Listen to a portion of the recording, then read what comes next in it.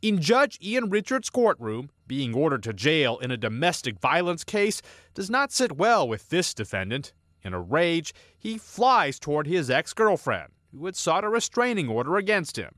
But suddenly, help from the bench.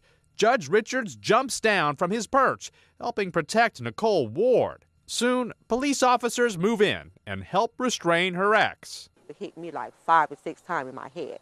So I'm trying to block him, and my attorney trying to stop him from hitting me.